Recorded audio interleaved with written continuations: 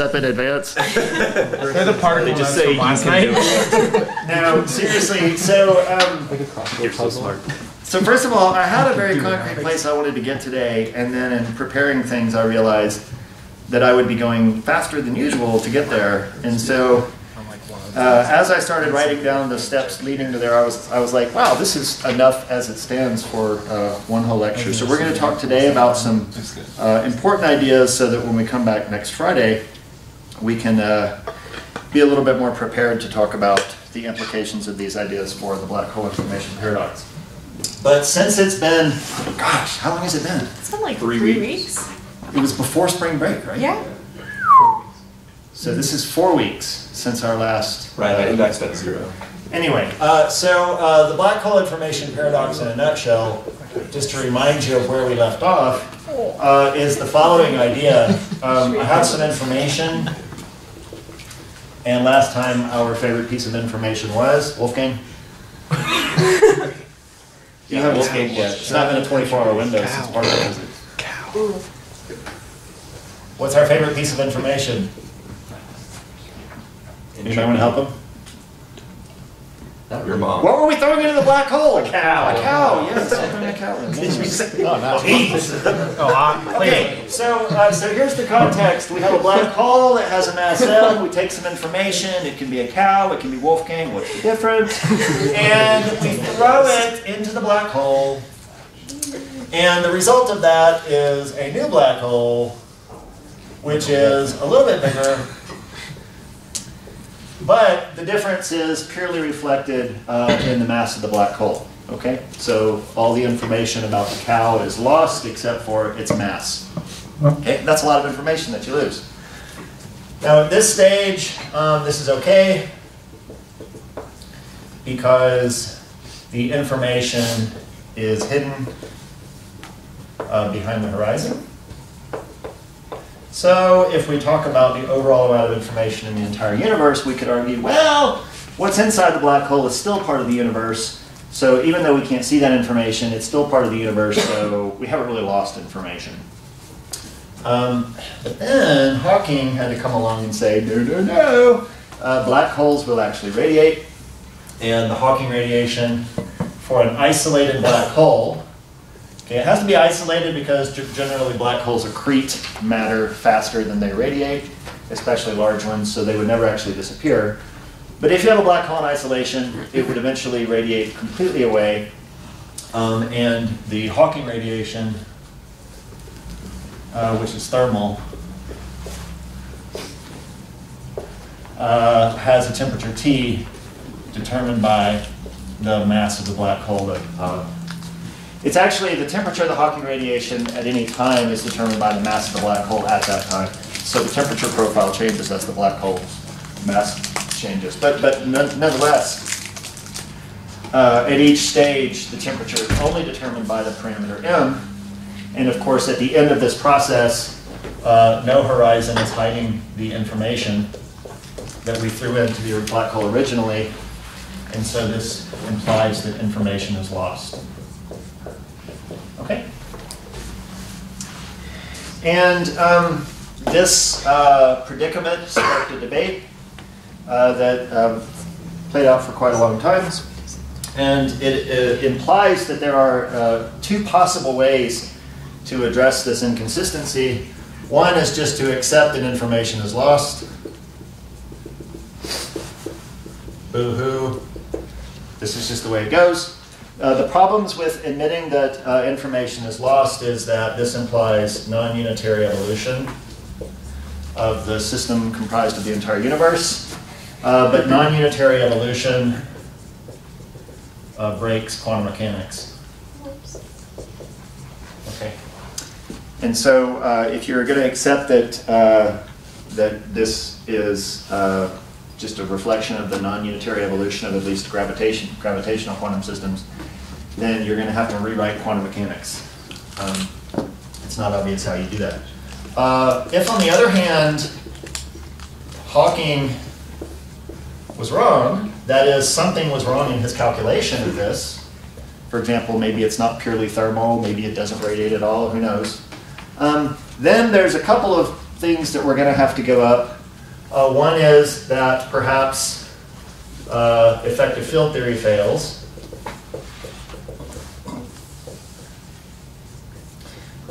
And what I mean by that is Hawking was doing basically effective field theory calculations. And the word effective field theory is essentially, and those in particle physics will learn a little bit more precisely what this means at the end of the semester, but effective field theory is essentially you have an underlying fundamental theory, and sometimes you don't understand exactly what that is, but if you're not probing the theory at arbitrarily high energies or arbitrarily short distances, a lot of times you can get away with a description that's sort of more tractable. So we do this all the time in physics, right? We approximate an atomic system in terms of a continuum. So we talk about water as a fluid, but it's not really a fluid, it's a collection of molecules. But we get a lot of really useful results from studying these kinds of effective descriptions. And in particular, effective field theory is essentially what Hawking was using when he derived the Hawking radiation, because he wasn't working with a quantum theory of gravity, right? So maybe effective field theory fails. That's not a particularly good thing. Or maybe one of the fundamental principles of general relativity fails, and one that typically is considered as the equivalence principle. Okay.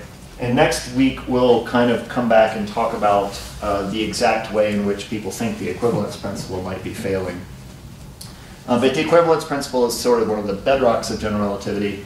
And it just says that in an arbitrarily small region over an arbitrarily short time, you can replace a gravitational field by a uniform acceleration. Okay, so it lets us kind of get rid of gravity by going to a uniformly accelerating frame. And this is the idea that if you jump off of a cliff and you juggle, you can't really juggle because there's no more gravity to help you. So, all right, so those are the sort of the consequences. There was a debate. A lot of people really wanted to hang on to information. A lot of people really wanted to hang on to effective field theory and equivalence principle. And then this was partially resolved by the ADS-CFT correspondence, which said that many gravitational systems, okay, those that are embedded in asymptotically anti-de Sitter geometries, but they're nonetheless gravitating systems, so they include general relativity, those gravitating systems can be completely described by non-gravitational quantum field theories. But non-gravitational quantum field theories are unitary, they preserve information. And so if these two things are equivalent, then the unitarity here has to be reflected here. And so there was this idea, yeah, this is the way things have to be resolved. Somehow something here gets screwed up, okay? And this was sufficiently convincing to Hawking that, as I ended last time, in 2004 he admitted defeat and actually provided his own sort of explanation for how it worked, which was just sort of a generalization of what Maldacena had already done in this context. Okay, so certain people are not satisfied by that, Madison among them, and people didn't stop thinking about it, okay?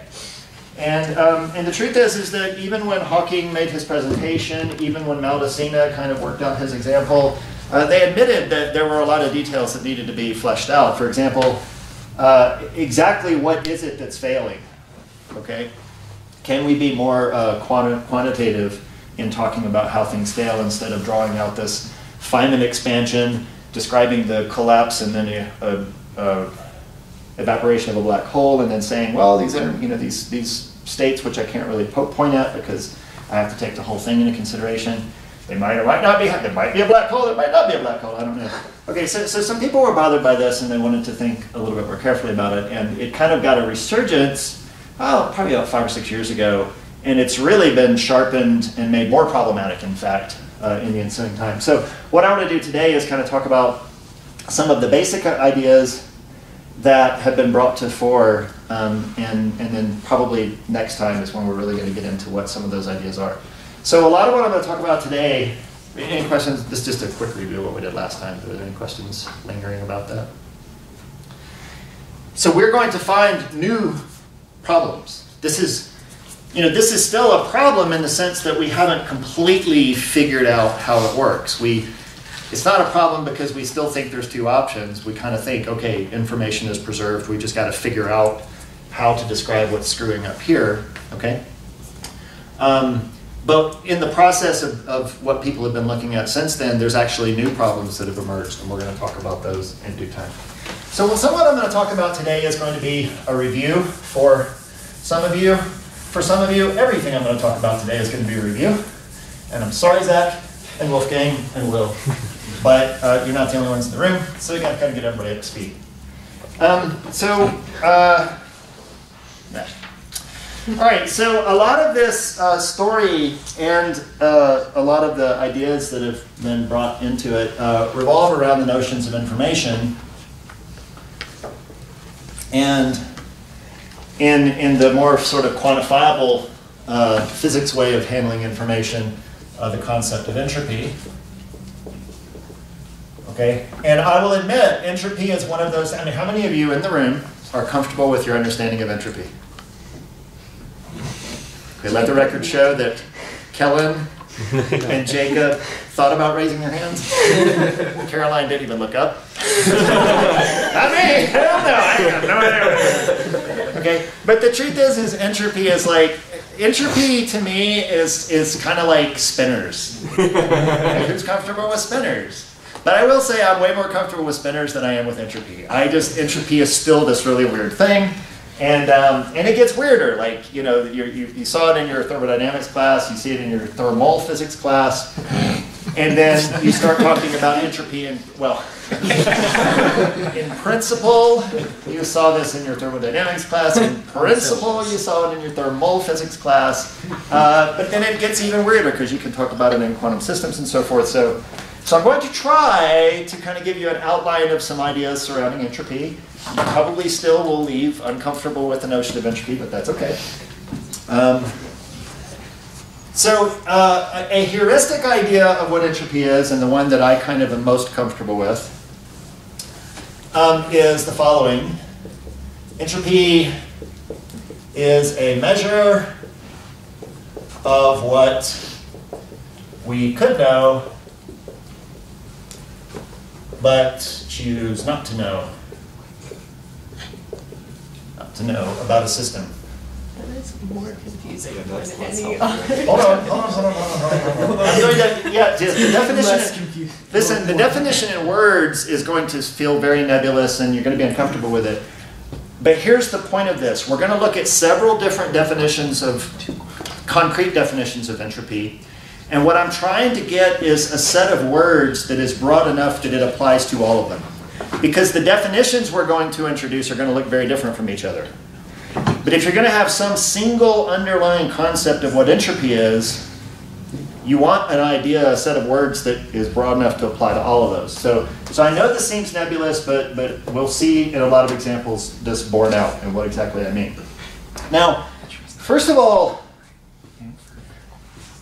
entropy is sort of a measure of what we know. So there's the information. Information is what we know and what we don't know. It becomes sort of a weird thing to think that what I know is physically important. Like, can I make a car go by knowing more? You know, can I make a ball fall by knowing something? Like, what is the physical? I mean, we're getting into some really weird quantum mysticism shit here, right? It's like, the more you know, the more powerful you are in the physical world. And that always bothered me in my first sort of rounds with entropy when I was a young toddler. And the truth is, though, if you really think about it, all you have to do to understand sort of the physicality of entropy is just to think about how you know things. How do you know things? Measuring things. You measure things. But when you measure things, what do? Change the system. You interfere with systems physically. I mean, you can talk about collapsing wave functions, but you don't even have to be in a quantum system to do this. You can take classical measurements, and classical measurements are physical interference with the system. Okay? So the process of gaining knowledge or the process of losing knowledge has physical consequences. So for example, you know, if you want to lose a lot of information about a system, you can take a perfectly ordered system and you can couple it to a heat bath. And then that's going to randomize and you're going to know a lot less about it, but there's a physical exchange going on because things are beating on a wall and they're beating on the things in here, and eventually all this physical stuff leads to this disorder and this lack of knowledge. So the idea of knowledge or information as reflecting physics, it's not that cray-cray. It's a little bit cray-cray. Not that cray-cray. Okay, so I'm going to start with what we might call the classical idea of thermodynamic entropy. And when I say classical here, I do in part mean non-quantum, but I also am really referring to like old school entropy, like before the modern advent of statistical mechanics and so forth. So, how does how did entropy first enter the story? And many of you, I don't even know where you see this. You like see this in chemistry first? Like, where do you see the first law of thermodynamics first? Is it in chemistry? I think first law? Which law? The second for entropy. But if you're talking about the definition like integral of like Q over something else, like that was 210. Yeah, I don't remember where I first saw the notions of entropy or the thermodynamic relations first. It must have been it wasn't in physics because I didn't take physics till college. I don't know, it doesn't matter. But anyway, for macroscopic systems,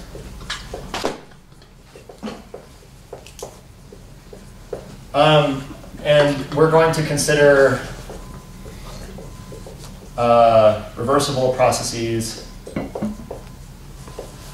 from one equilibrium configuration to another. We have the following expression. Yeah.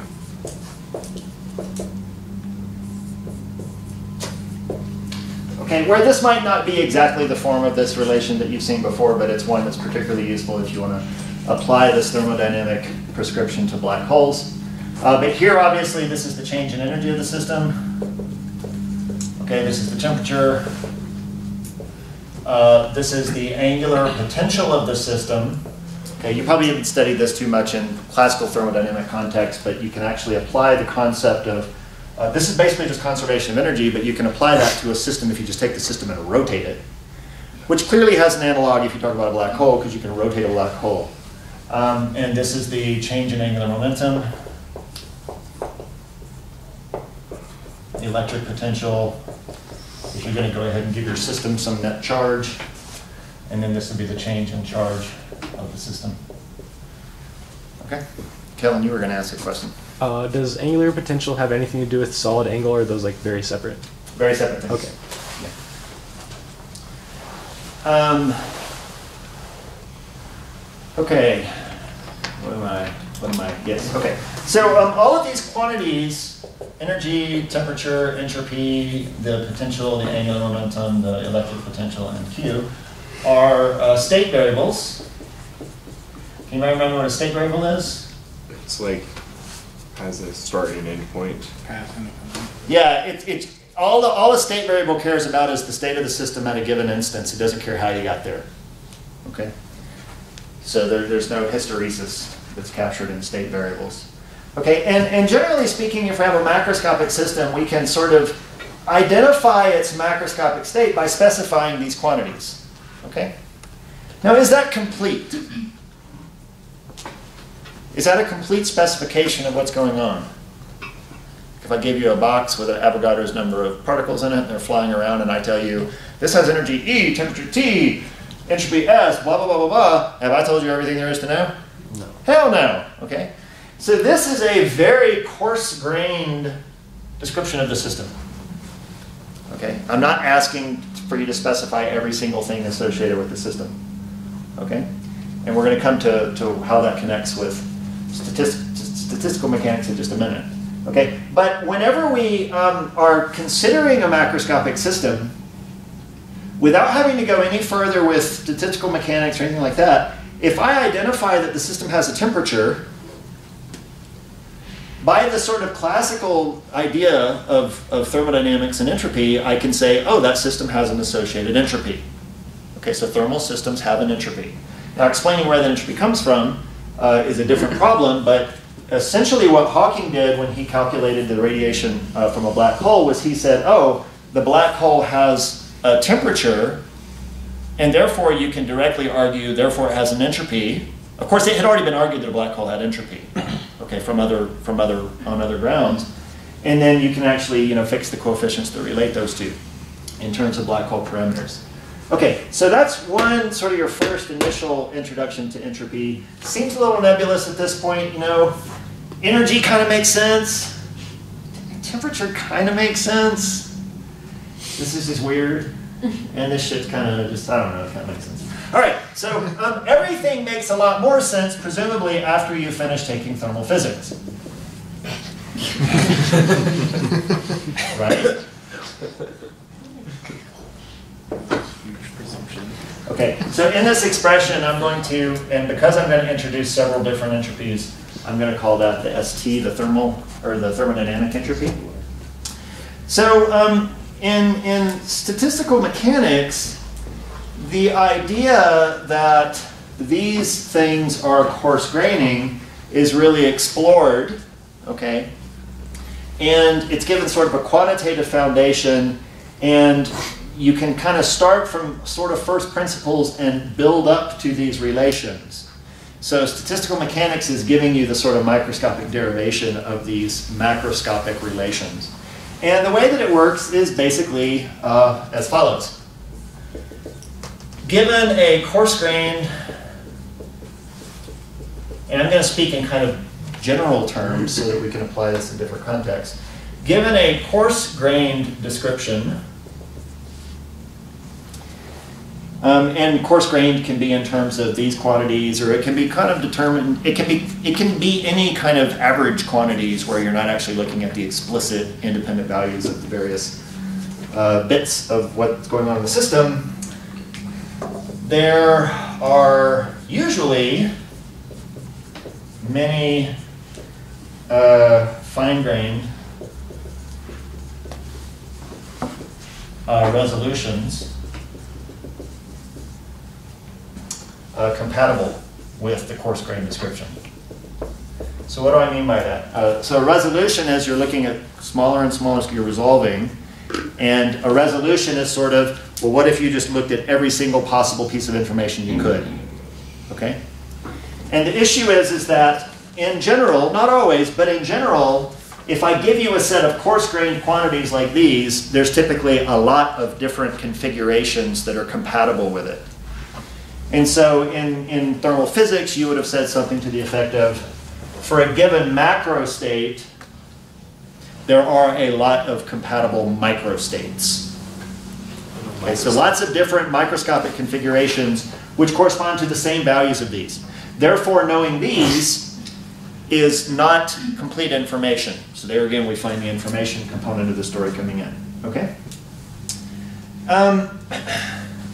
So if a resolution, so one of these microstates, if a resolution has probability pi,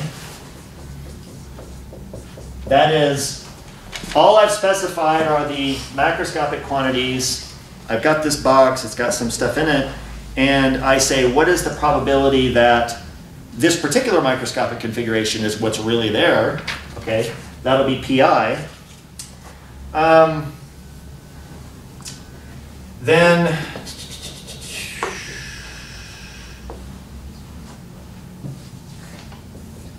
and of course, as probabilities, these have to satisfy that the sum over all probabilities is 1.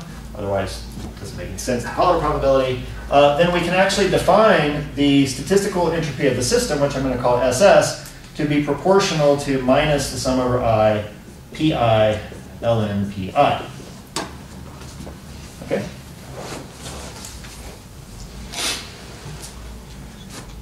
Okay, and the constant of proportionality, as you're all aware, if you've taken thermal physics, is just Boltzmann's constant, K. But so this is sort of the broadness in which I'm applying this is in sort of an information theoretic context. You don't have to apply it to a thermal system, okay? You could just talk about instances of things with a probability distribution and then talk about the information entropy associated with it. If we're talking about thermal systems, though, the proportionality constant is clearly going to be K, because eventually you're going to take this and you're going to extract thermodynamic quantities from it, and those have physical dimensions that you have to explain. Okay, so we'll just go ahead and put the K in there, and that's our definition of statistical entropy. And let's just see for a couple of simple cases, because I think simple cases are always where a definition kind of bears out its relevance. Let's see if this makes sense. So we've got this system. We've defined some macroscopic quantities, the energy, the number of, or the volume, the number of particles, and it's some particles or whatever. And what if I find that the probability of one configuration is just 1, and the probability of all of the others is 0. So there's really only one compatible microstate with this prescription of macroscopic variables. What's the entropy? 0. 0, okay? But that's what you would expect. Because if there was only one compatible microstate, then that means that knowing these variables is equivalent to knowing the microscopic description of the system. There's no information that you don't have in this prescription. Okay? All right. So,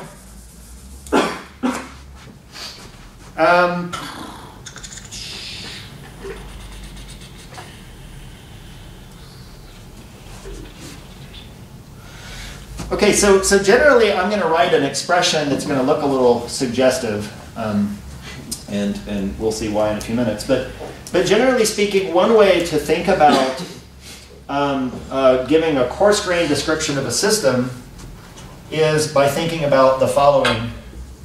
There is a state of what we know, and it is a sum over compatible resolutions.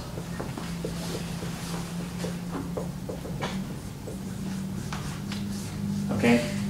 Where each resolution carries with it some probability, some classical probability for actually being the resolution that we're actually that is actually being physically realized. But we don't know which one it is. Okay? Now, to actually see how we use these ideas in thermal physics, first of all, this kind of idea that instead of saying we exactly know something, rather we have several possibilities, and then we know what those possibilities are, and we know the probabilities associated with each one. Okay? This is what is often called an ensemble. And the word ensemble is, of course, meant to invoke a collection of things, but it's a little bit more than that because it's not just a collection of possibilities, but you also know the probabilities associated with each one. Okay?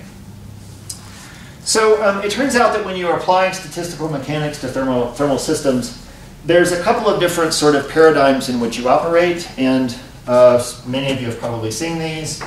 There is, for example, the microcanonical ensemble. Wolfgang? How do we define the microcanonical ensemble? Yes, I'll say what you just whispered in my ear. For the microcanonical ensemble, we consider some system, and we fix the total energy of the system and the total number of particles. So we're not letting energy flow into or out of the system, so it's isolated, and we're also not letting the number of particles change.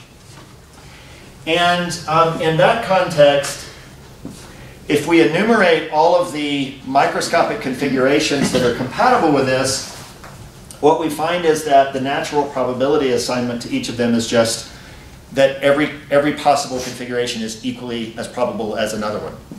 Okay? So that means that Pi is essentially 1 over the number of microstates. So if you have 1,000 microstates that are compatible with the specification of En and all the other variables like V and so forth, then if each of them are equally probable, the probability of one of them is just 1 over 1,000. Okay? Now we can, of course, take that and we can throw it into the definition of the statistical entropy. And if we throw it into the definition of the statistical entropy, then this just reduces to K times the natural log of the number of microstates. Okay? Where there was a little bit of log gymnastics when I plugged that in, and then I also used the fact that the sum of the probabilities is equal to 1. Okay? So I'm sure you could piece through the details if you need to. Okay, so this is an expression that many of you saw early in your thermal physics class when you talked about the microcanonical ensemble. Entropy is K times the natural log of the number of microstates. A more interesting ensemble is the canonical ensemble. And we define the canonical ensemble by fixing the temperature and the number of particles. And one of the important features of this ensemble is that by fixing the temperature, we actually allow the energy to fluctuate. We're not fixing the energy itself. Okay, so it turns out that for a fixed temperature, a given system can actually, it can exist in a range of energies. They're usually sort of a narrow band around some average energy. But the energy itself is a quantity which is not fixed.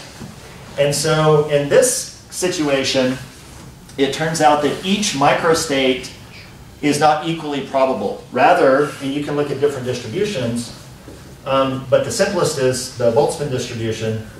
And so we have a probability of a microstate being proportional to the exponential or negative the exponential of the energy of that microstate over kT. Okay?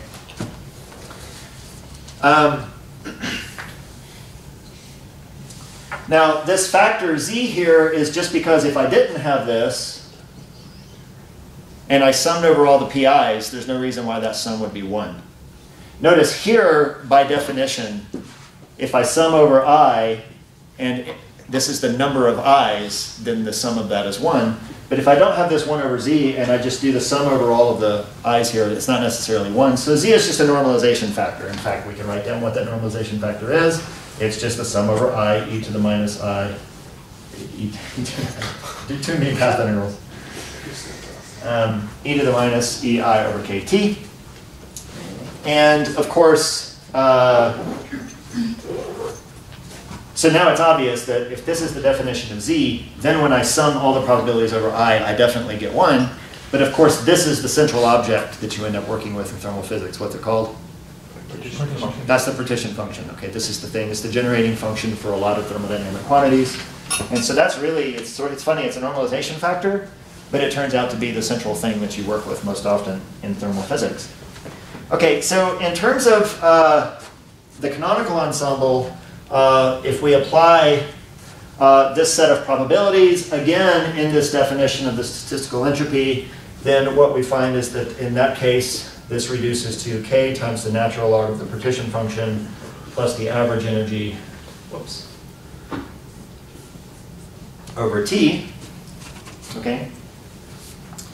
And now, just to make sure that, so this definition follows from plugging this into this definition, but let's just make sure that this is sort of an intuitive conclusion in the same way that we decided this was an intuitive conclusion based on, if you only had one compatible microstate.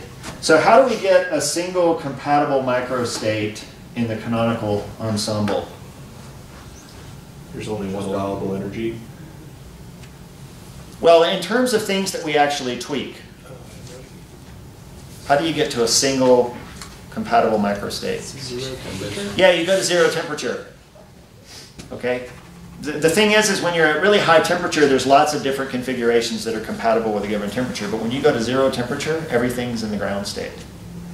And there's a unique ground state. Okay, generally. Okay. So if you go to t equals 0, then it turns out that the only contribution is from the ground state energy. And in that context, this guy actually just becomes minus E0 over T. This is just E0 over T, and the total entropy of that system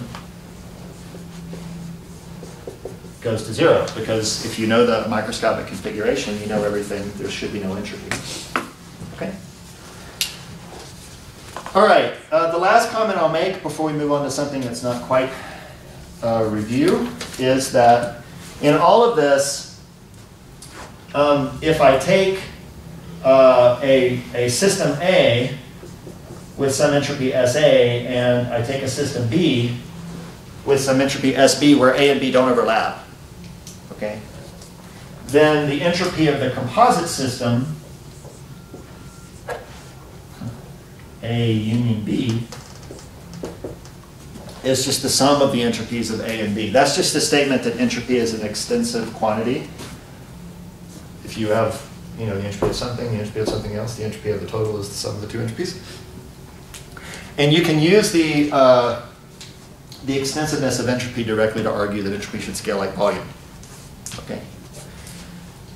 So All right, any questions about this stuff before we move into something that may be a little bit new for some of you? All right, here we go. Do you guys remember all this? Kind of. I see hands wavering. It's always a good sign. For some of you, you can look forward to learning this in depth, in detail when you take thermal physics. Not possible. Okay, I'm erasing all this, and I'm so going to regret it later, but whatever. Okay, so now it's time to go quantum.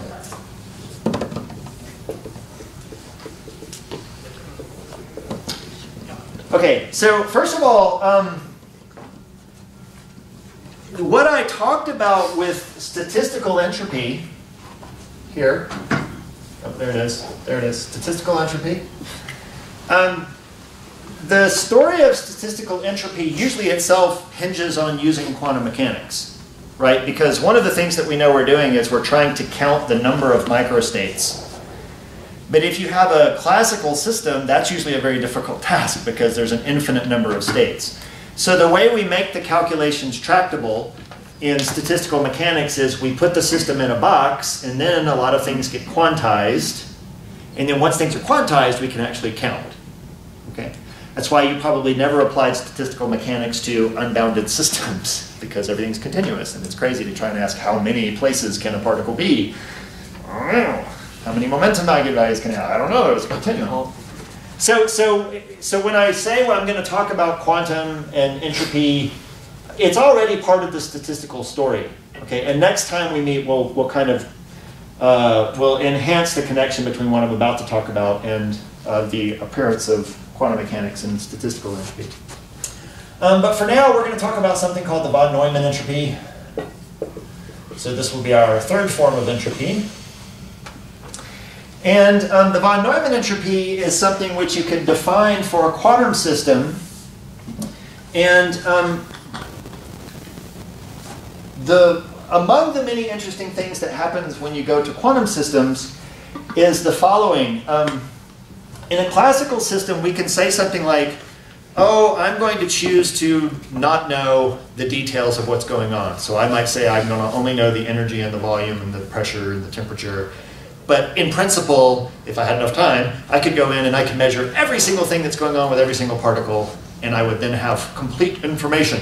Okay? In quantum systems, that's actually not even possible in principle because of uncertainty, right? So we know in quantum systems, generally, we have non-commutation between, say, the x component of position and the x position and the x component of the momentum. And so what happens is, generally speaking, if we go and we measure, for example, the position, or sorry, the momentum, so we say, oh, this particle has this x component of momentum, we generally are uncertain in the position. Okay? So in quantum mechanics, there's a limit to how much you can possibly know, and this is reflected in the fact that when we specify a quantum system, or the state of a quantum system by psi, in general, this can be a superposition state. Okay?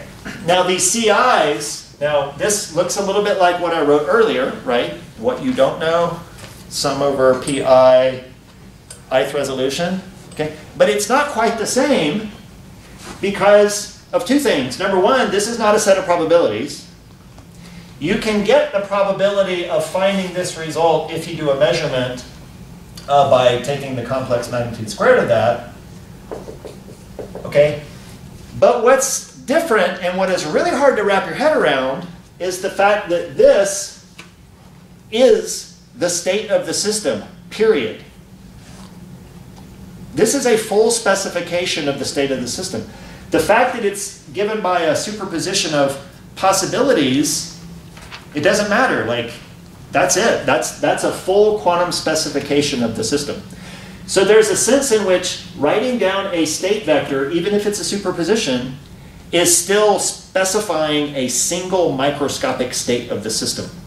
You've measured everything you can know. All right? Again, the fact that it's a superposition, it's reflective of the uncertainty principle in quantum mechanics. Now, now what we would like to do is we would like to somehow define an entropy for quantum systems so that if I give you this thing, then the entropy associated with that amount of knowledge should be 0. You know everything. Okay? So this is what I want, and it turns out that there's a way you can define this, but there's an intermediate step you have to take to get there. I'm going to switch to a marker that's actually working.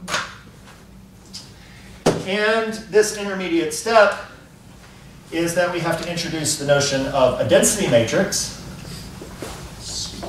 I think put the cap on before throwing away. Didn't I put the cap on before I threw it away? Looks like you Why? did. Oh, why? I don't know. I mean, people might like see, like, like dumpster divers, like, oh, there's a marker. I'm gonna eat that. I'm gonna lick that. Maybe they like to huff markers. You know? Anyway, what the hell was I saying? Oh yeah, density matrix. So we can introduce a density matrix, which is just an outer product of the state vector or the state ket with the state bra. For those of you who haven't taken quantum mechanics, these are kets, these are bras. So together in the other direction, we make a bra ket. And then once we've defined this quantity, the density matrix, then we can define the von Neumann entropy to be minus the trace of rho log rho.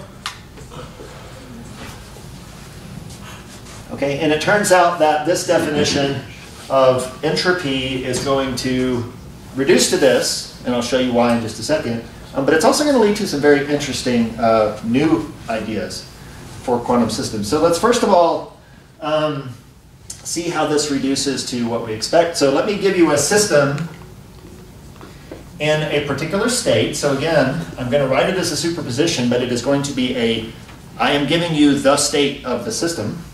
So I'm going to have, for simplicity, as we always do in quantum mechanics, I'm going to consider a two-state system, so you might as well just call it spin up and spin down for some spin-half particle, doesn't matter. And its state of the system is going to be as such, okay, with some complex coefficients A and B. Again, this is a superposition, but nonetheless, it is itself a pure state. And then we, of course, always have the normalization condition that the sum of A squared plus B squared is 1, because remember, A squared is the probability of this configuration, and then B squared is the probability of this, and the probabilities have to add to 1. Okay, so now let's form the density matrix. And if we form the density matrix, we're literally going to take this thing, and we're going to multiply it by its ket form, and this is the ket, we're getting the ket, and then we're going to multiply by the bra, and the bra is literally just the complex conjugate of the coefficients, and then the bra form of these state vectors. So there's nothing mysterious here. I just flip everything around in direction.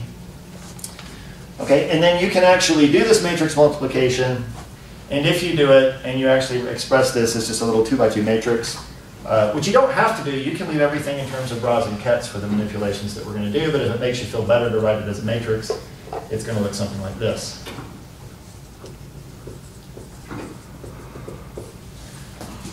Okay? Now, interesting observation about this, and that is that this particular row satisfies that relationship, that rho squared equals rho. And an interesting feature of this is that this is always true for pure states.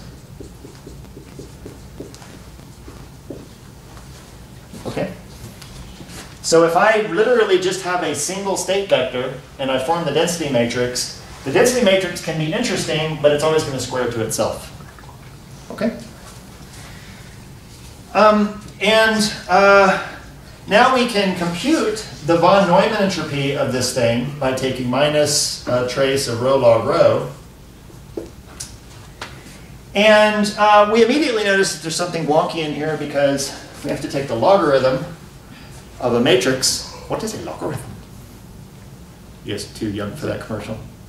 Yes. Yes. Okay. what is it? It was a Taco Bell commercial, and there was a little Chihuahua, and he runs through the living room, and somebody's watching Jeopardy. And Alex Trebek asked this question. I can't remember what the question is, but the answer is logarithm. And the dog stops and looks at the camera, and goes, "What is a logarithm?" Anyway, okay. All right. So,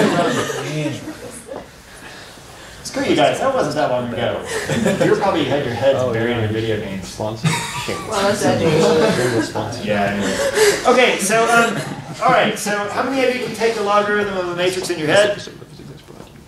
Okay, yeah, the logarithm of a diagonal matrix is straightforward. You just take the logarithms of the diagonals. But we can actually use a trick to calculate this, which I think is right. I came up with this like 2 minutes before I finished writing this. I was like, I don't want to teach them how to take the logarithm of a matrix. So I figured I would just do this. That's true, right? Mm-hmm. Mm-hmm. Because rho is equal to rho squared. Okay. Sure.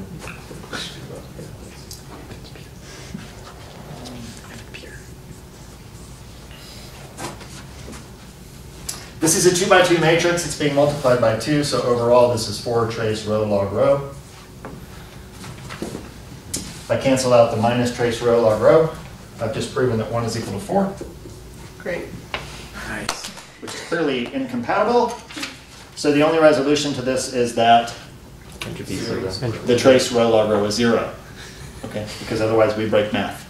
Okay.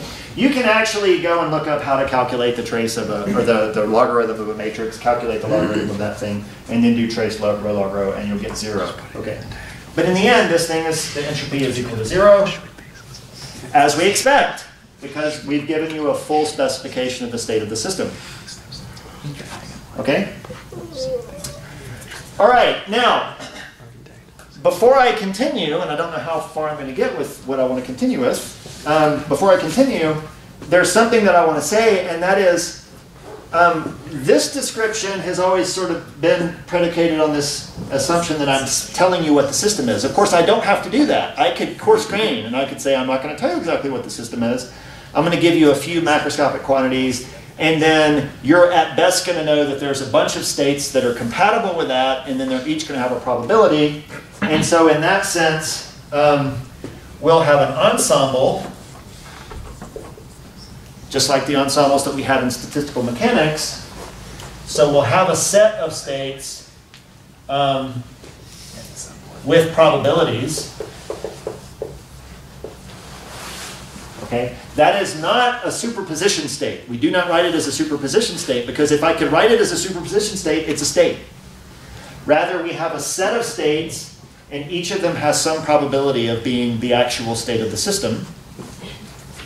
And we can extend the definition of the density matrix to this ensemble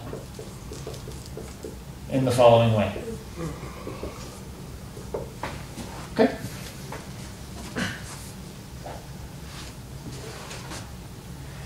So, in a sense, a pure state is just an ensemble where one of the probabilities is 1 and all the other probabilities are 0. It's exactly the same as what we were using for statistical mechanics earlier, right? The definitions here, though, are in terms of matrices formed from bras and kets. So this is a manifestly quantum mechanical definition. This doesn't apply to classical systems. Okay. All right, now where this story gets interesting, as some of you are aware,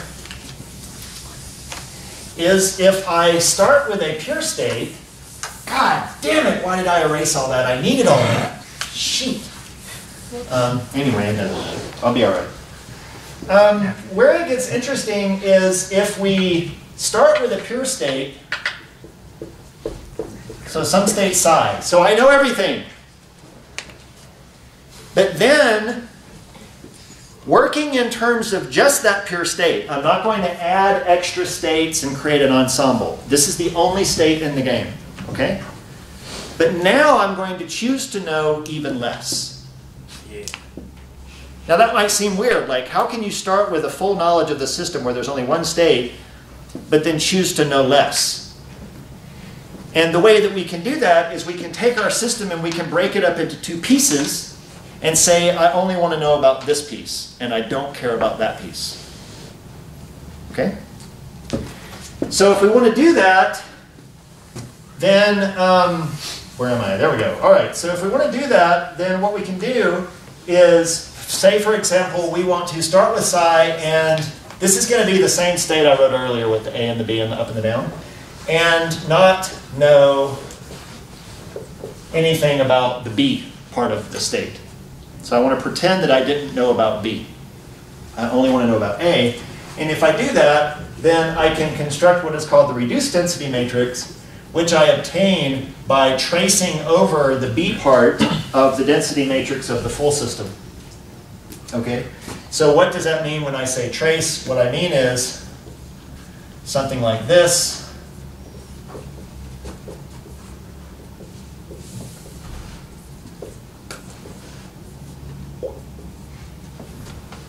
Okay? So literally, I take that row matrix that I wrote earlier, I insert it into these two brocket sandwiches, and then I just evaluate that thing. All of the B parts are going to disappear because you're always going to be taking combinations of either this, which is 1, or this,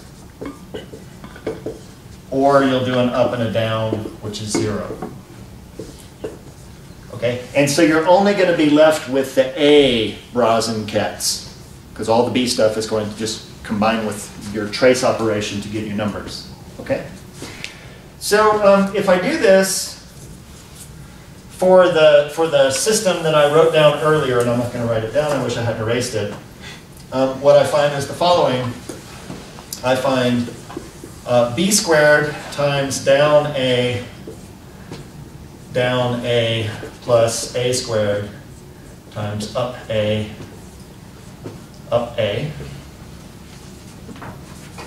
Okay?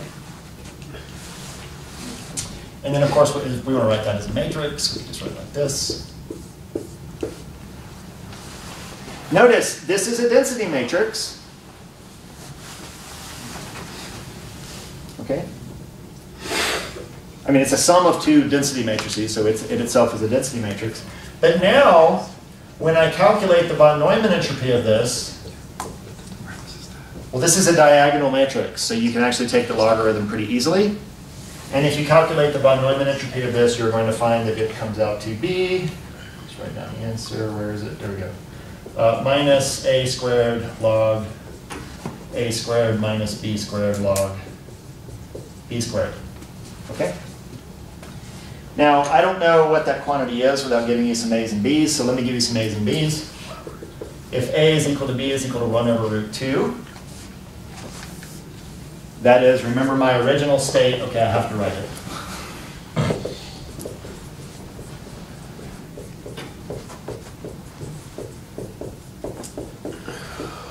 So if A and B are 1 over root 2, 1 over root 2, you can plug in 1 over root 2, 1 over root 2 in here, and you find that the von Neumann entropy gives you 2 log 2. Oops. Log 2. A squared and B squared are both 1/2. Say that again? A squared and B squared are both 1/2, so it's just log 2. Yeah. A squared and B squared are both 1/2, but this is the log of Log 2. 4. Log 2. A squared is 1/2 still. Oh, yeah, you're right, log 2.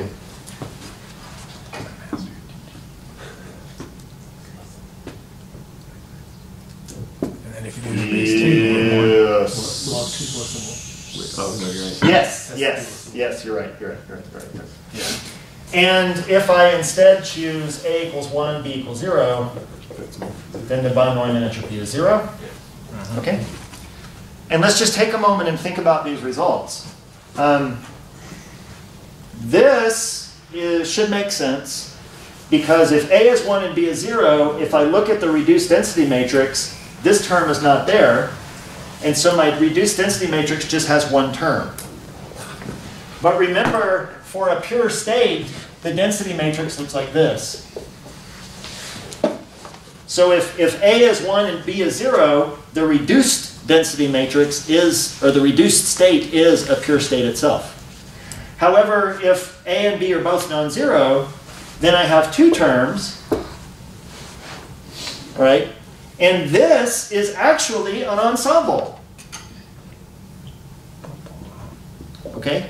So what's weird about this, which is sort of new, is that I can take a pure state, something where I know everything, and by just considering a subsystem of it, suddenly I don't know everything. In fact, what we find in this context is that for the von Neumann entropy, you have a different relationship in general between SA and SB, and that is not that they equal SAB, but rather they're greater than or equal to A union B. Okay, so the really radical manifestation of this is I can take a system which has a pure state, so its entropy, its von Neumann entropy is 0, but if I just split it in half, I can have that this half has non-zero entropy and this half has non-zero entropy. That's nothing like what we find in thermal systems. Now, to cap this off and just make one final observation, and we'll take up the details next time, there's one thing you should all observe about what condition you need so that you actually have some non-zero entropy when you focus on a subspace. So looking at this, at the pure state here, so this is A and this is B. Remember, if A is 1 and B is 0, this is a pure state. If these are both non-zero, this is not a pure state when you reduce to a subspace. But what do you have quantum mechanically if A and B are non-zero in this case?